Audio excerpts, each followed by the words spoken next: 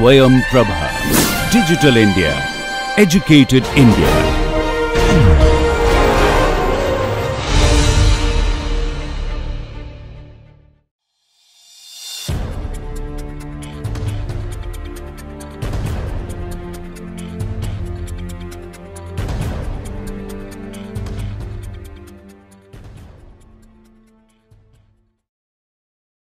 Good morning and welcome again. So today's class is about traditions in world cinema. We are basically going to talk about German Expressionism and film noir, and during the course of this module we will be discussing other movements, film movements across the world, such as Italian neorealism, French new wave, British new wave, and Iranian and Latin American cinema, along with Indian parallel cinema movement. So, let us begin with Expressionism, and particularly German Expressionism in cinema. Now, Expressionism had been the dominant feature of German art since 1910, including theatre, painting and music. Because of its rejection of realistic modes of representation and its preoccupation with sexuality and emotional uncertainty, Expressionism can be termed as a modernist movement.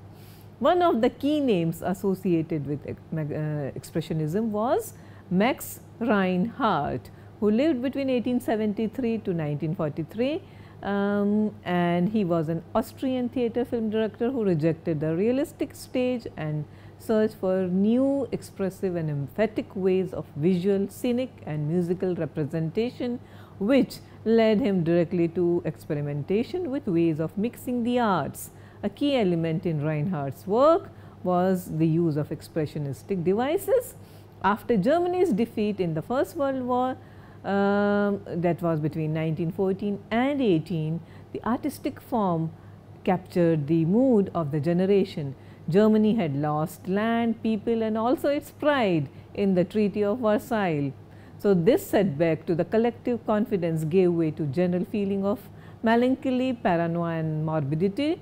Theatre and other art forms became a vehicle to explore newer possibilities of expression of these feelings. One of the earliest exponents of Expressionism in cinema was Robert Wiene, who made a memorable seminal film called The Cabinet of Dr. Caligari in 1919. So, the impact of Expressionism was realized in cinematic art. Caligari is considered as one of the foremost expression of this aesthetics. It is a narrative of a mad doctor who uses a sleepwalker, a somnambulist, to commit crimes for him. Wiene presents his actors in exaggerated makeup and places them in distorted sets and angular architecture. The film embodies all the stylistic features of Expressionism, such as chiaroscuro, that is interplay of lights and shadows, oblique angles, spatial distortions, the feeling that danger lurks in the corner and city is a threatening sight with morally ambiguous characters. It was also blamed for brainwashing the Germans, resulting in the rise of Nazism. Caligari came to be so strongly associated with Expressionism that the style became popularly known as Caligarism. Other landmark expressionistic films of this period are Nosferatu, The Last Laugh and Metropolis, as well as classics such as Paul Wagner's Der Golem, Fritz Lang's Dr. Möbius, The Gambler, Paul Lenny's Waxworks and Henrik Gallin's The Student of Prague. F. W. Murnau's Faust was also an important film released in 1926. Paul Lenny's Waxworks was a portmanteau, that is a story of three parallel stories, or it's almost like our what we today call the anthology cinema. So, it was a portmanteau about three historical figures, all conceived in a writer's imagination. The architecture in Waxworks focuses on the Baghdad of the Arabian Nights and the Moscow of Ivan the Terrible. The film describes an interior world as events occur within a war a wax museum within the palace of the Caliph of Baghdad, or the small apartment of Asad the baker, and within the dungeons of the Kremlin, or a wedding hall. So, all these are spaces that these morally ambiguous characters populate or inhabit. Characters are constantly bound by their surroundings, and that bondage is replicated throughout the film. For example, you have the use of low ceilings, oblique lenses, constant shadows, creating a sense that the world is closing in on these characters and make their unnatural postures seem appropriate, and overall there is a clear sense of resemblance to the style of Dr. Caligari. So, the idea is that the expressionist movement is a difficult phenomenon, and it is hard to mark it with any ideological concern. Its subjects range from the fantastic to the naturalistic. It opened the way for an alternative non-realistic approach to film narrative, along with a new stylized addition to film genre. The major reason for the end of expressionism was the end of silent films, because the invention of sound paved way for naturalism and realism. The rise of Nazism in Germany in 1933 led many talented filmmakers to flee the country and work in Hollywood. Directors such as Fritz Lang, Karl Freud, and Billy Wilder, they took expressionism to America. The result of this transcontinental exodus was a hybrid of German expressionism, French poetic realism, and American pulp, and it all gave birth to a distinct American feature such as film noir. The expressionist style of film noir creates an alienating feeling along with realistic depiction. It distorts perspectives, emphasizes gestures, and articulates a language for the subconscious. The directors living in self-exile in Hollywood used expressionism to express their present through their past.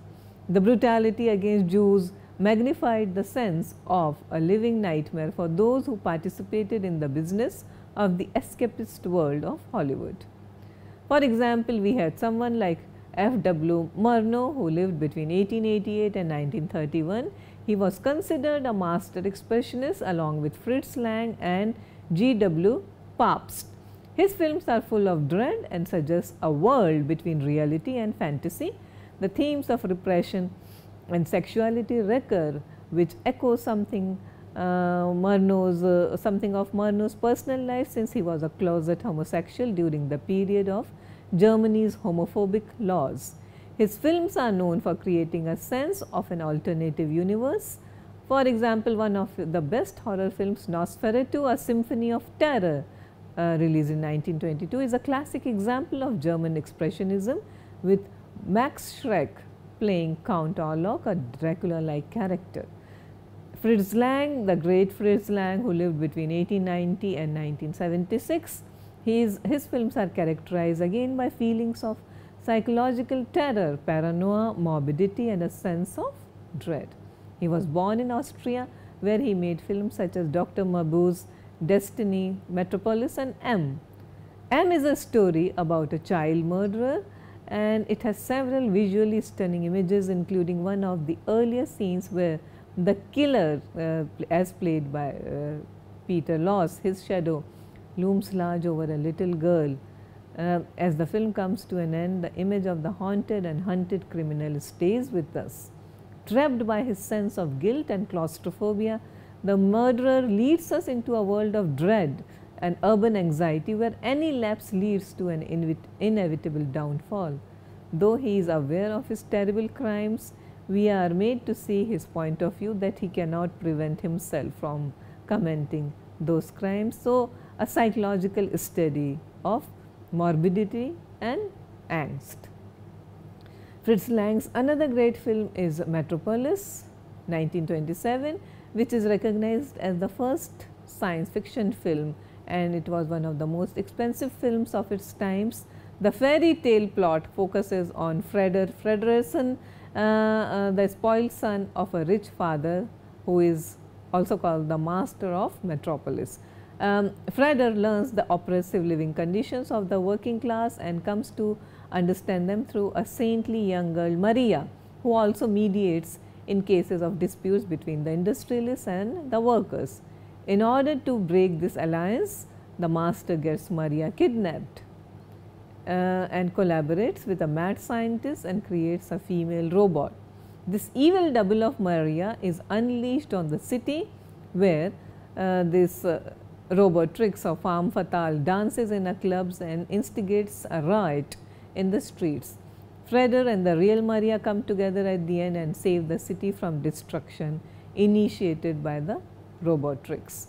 One lasting image in the film is that of the Tower of Babel. As Maria addresses the workers, Metropolis is credited for blending imageries of religion with that of a science fiction, which have been referred to in many later works as for example, a futuristic robot, a steel-handed mad scientist burning at stake, workers walking into the jaw of a machine. All these are lasting images which have been replicated in cinema down the period, down the ages. Now, coming to the consequence of German Expressionism was film noir. The literal meaning of film noir is a dark film. The term was coined by French film critic, particularly a critic called Nino Frank in 1946 to refer to a particular type of American cinema. Film noir emerged from the collision of German Expressionism, horror films and poetic realism.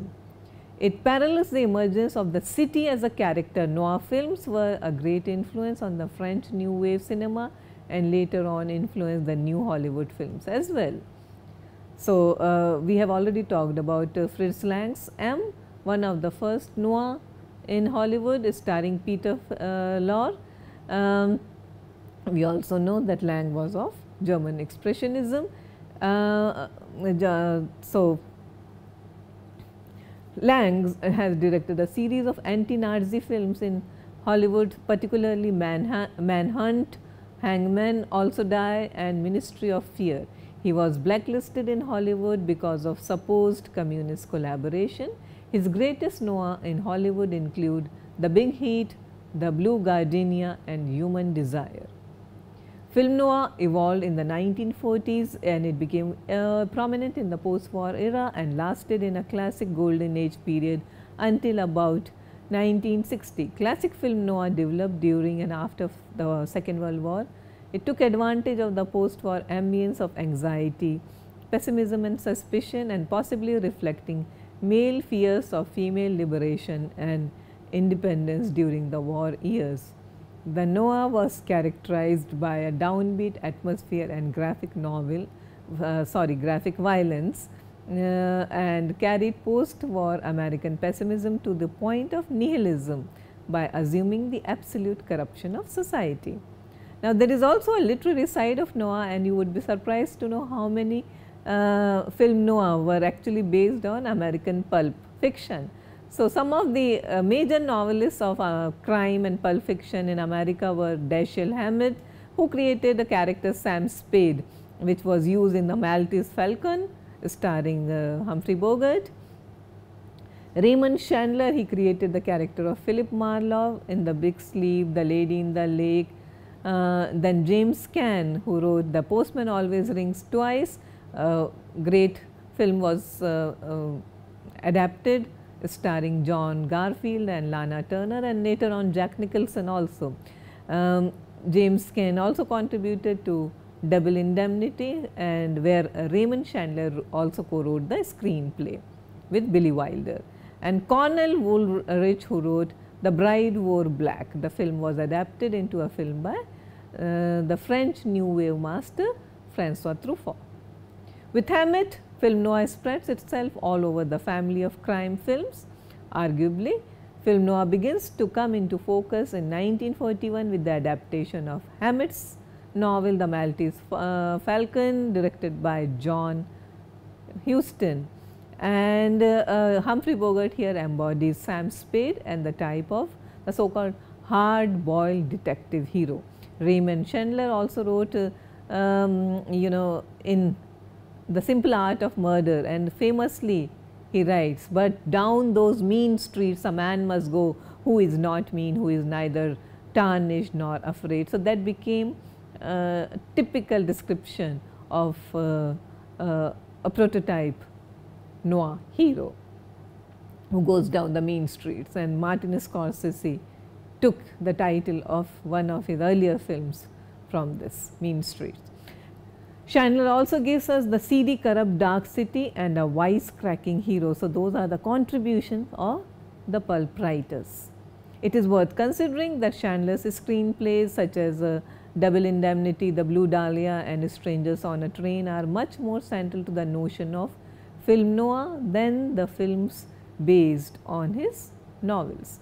So, noir is however more a style than a genre. Some of the stylistic features include interplay of shadow and light, as we call it chiaroscuro, stylized narratives, sometimes use of a voiceover narration exploring the psychology of the male protagonist, presence of a femme fatale and a general attitude of pessimism, depression and anxiety. Film noir thus can broadly be defined by a subject, a locale and a character. Its subject is crime, almost always a murder, but sometimes a theft also. Its locale is the contemporary world, usually a city at night. The character is a fallible or a tarnished man and sometimes a woman. From this situation, an investigation almost always ensues, which further involves the protagonist as it unravels the web of misadventures, and whether it leads to punishment and doom or redemption is not as important to the genre as there being an investigation. So, the process is more important, the journey is more important than the conclusion. Such then are the common components that constitute the genre: a crime, a flawed protagonist, a femme fatale, a contemporary setting and an investigation. It is all one of the characteristics of genre of film noir is also the haunted past of the protagonist, where noir protagonists are always escaping some past burden or a traumatic incident.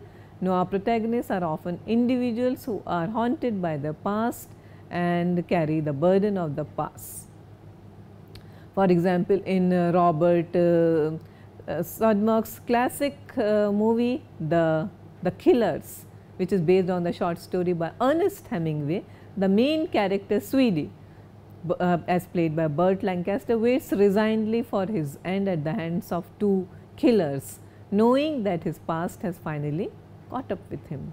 In The Fallen Sparrow, John Garfield delivers a poignant performance as a Spanish Civil War veteran who cannot escape the memory of his period of incarceration and torture at the hands of Franco's agents. And then in Raymond Chandler's screenplay for the movie The Blue Dahlia, it sees dedicated friends and decorated war veteran Buzz, as played by William Bendix, experiencing blackouts and fits of murderous rage that make him the chief murder suspect. Even his tenderness towards his buddies cannot hide the violence, which is ready to erupt any moment. In Fritz Lang's The Big Heat, Detective Dave Banyan, as played by Glenn Ford, he goes on a personal vendetta against a gang of mobsters led by the great Lee Marvin after the death of his wife in a car bombing. Like all traditional noir endings, even though the hero returns to the arms of the legitimate police force at the end of the movie, this is no way or in no way mitigates the violence he commits, as well as instigates against those he believes guilty. Robert Aldrich's Kiss Me Deadly, which was made in 1954, is based on Mickey Spillen's pulp thriller and is an apocalyptic tale of paranoia, revenge and betrayal. The film's sensational tagline was "Blood red kisses, white hot thrills." Okay. So, these are some of the great film noir and all are results of German Expressionism. Another feature of film noir is hideout, where the protagonists seek concealment in dimly lit rooms and dark alleys The bottom line remains, one cannot escape one's past no matter how much one tries. Life is a fatalistic nightmare. There is no escape or exit, and the past always catches up with you. Film experts mention the 4 archetype characters of Noah as the truth seeker, the detective, officer of the law, hard-boiled detective, that is, the hunted and outsider could be the hero, corrupt cop and the femme fatale, seductive, mysterious, powerful, always in control, and literally it means the killer woman. A great filmmaker of this style was Jacques Tourneur, and Jacques Tourneur arrived in Hollywood in 1914 from Paris. He began his directing career in the French film industry in 1931 and then returned to Hollywood in 1935 on his own and worked as a second unit director at MGM Film Studio. He started making films from 1939 onwards. Later on, he left MGM to join RKO Studio, where he directed horror classics such as I Walked with a Zombie and Cat People, which established his credentials as an experimental director of low budget films. So, these are some of the great films and great filmmakers of the film noir period, and I would like to draw your attention to the bibliography.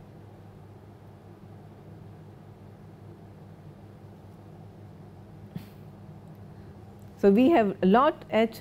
Eisner's The Haunted Screen, Expressionism in the German Cinema and the Influence of Max Reinhardt, Siegfried Kracauer and Leonardo Quaresima, From Caligari to Hitler, A Psychological History of the German Film, and Ian Roberts, German Expressionist Cinema, The World of Light and Shadow.